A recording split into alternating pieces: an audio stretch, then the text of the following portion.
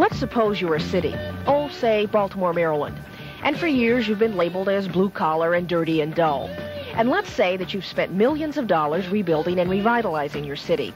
How would you get the word out? Chamber of Commerce, maybe? Newspaper and magazine advertising? Or how about sending your message by ship? An 1820-style Baltimore Clipper-Schooner, to be exact.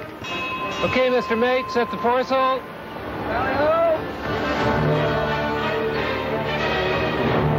Go, take it up.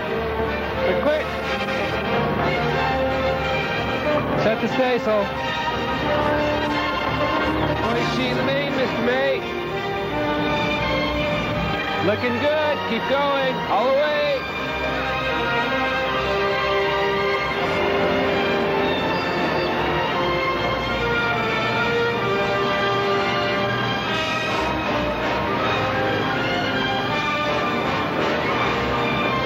She's called the Pride of Baltimore, a 90-foot hand-built wooden schooner whose 20th century mission is to sail the world and spread the story of Baltimore's Renaissance. Yes, it's a different mission she has today than she would have had 150 years ago, but she's also got the crew to do it. First, there's her captain, Armin Alsaesser. With more than 10 years of schooner experience behind him, much of it's been aboard charter ships in the Caribbean. And it's a good thing he knows his business, too, because his first mate, Rusty Geist, got all his sailing experience as a truck driver. I was out west, and my mother sent me an article about the city of Baltimore is building a topsail schooner, a Baltimore Clipper. I said, well, what the heck do we need one of those for? Then when I came home, I saw them building it, and I said, that's pretty neat. I went and talked to some of the guys and got really interested. And I found out after the maiden voyage they came back and they needed crew, and I walked down and said, I don't know anything about it, but I'd like to try it. So the captain said, well, you look strong and dumb enough, I think I'll take you, And has Rusty got his first mate duties down pat now? You're like second in command. So, if we mutiny, then I'd be the leader. You see. You didn't hear that. The Pride, as it's sometimes called, carries some other interesting crew members, too. There's biology major Dick Snyder. Well, about 3 or 4 months ago, I knew I was finishing up school and I wanted to get back into sailing. So I started writing letters, and this was one of the responses I got. And then there are 2 deckhands the Pride definitely would not have carried 150 years ago. Former Alaskan forestry worker Lori McCosh and Debbie Rowan, a music major?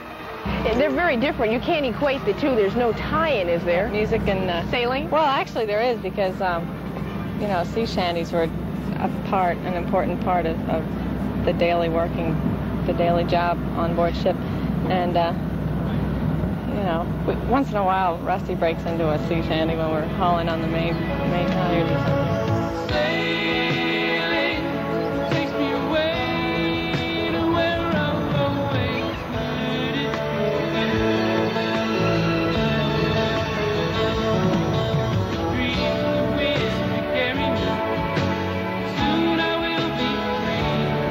I've always wanted to do this, and I like the lifestyle.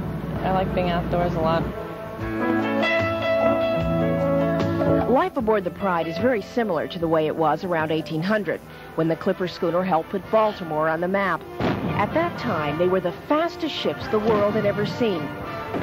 These schooners were used primarily as revenue cutters, merchant ships, and privateers, and during the War of 1812, their great speed enabled them to run British blockades. However, their sleek hulls and huge sails prevented them from carrying large cargoes, so by 1850 they were replaced. Today, life for the Pride of Baltimore crew consists of work, and still more work. A normal workday routine starts at 7 o'clock, and we have breakfast at 7:30, and we start the day at 8 o'clock. Work on various maintenance projects, various deck projects, which might include painting, working on the rigging, mending sails. We always have a watch. There's someone on board 24 hours a day, and when we're in port, we generally have 1 person on watch, maybe 2 if the conditions warrant, and they stand the watch during the night, and then the next day we proceed on with our work routine. Besides the free meals, which the crew takes turns preparing, a deckhand trainee earns only $200 a month, and finally gets to $400 a month with full deckhand status, of course. And then there's the free lodging. If you think the accommodations on a Baltimore Clipper are classy, well, you're right. You've already seen where the crew eats. And let me assure you that the sleeping quarters are first class, too. So why do all the work in exchange for little money, no privacy, and no leisure? Well, the money doesn't really matter. It's, as far as a paying job, it's just a pleasure to be on board. The lifestyle is not what a lot of women could handle. 10 of us live in one room, you know, basically. I think that, after someone sails for a certain length of time, perhaps a year or so, then it's imperative that you just come ashore for a few weeks. But I find myself thinking that it's about time to go sailing again shortly thereafter.